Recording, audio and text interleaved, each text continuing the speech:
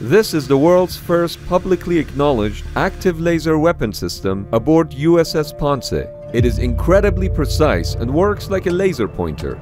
In fact, it is so precise that you can hit a specific area of a target like a boat's engine without damaging anything else. It is both silent and invisible and can destroy moving targets on water, land, or air.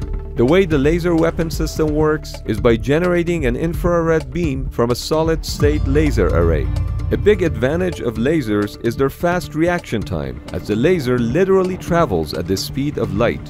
Additionally, lasers have the ability to fire numerous shots as they don't exactly need ammunition, not to mention a significantly low cost per shot as they use electricity. Now only one question remains: was it a PS4 controller or an Xbox controller?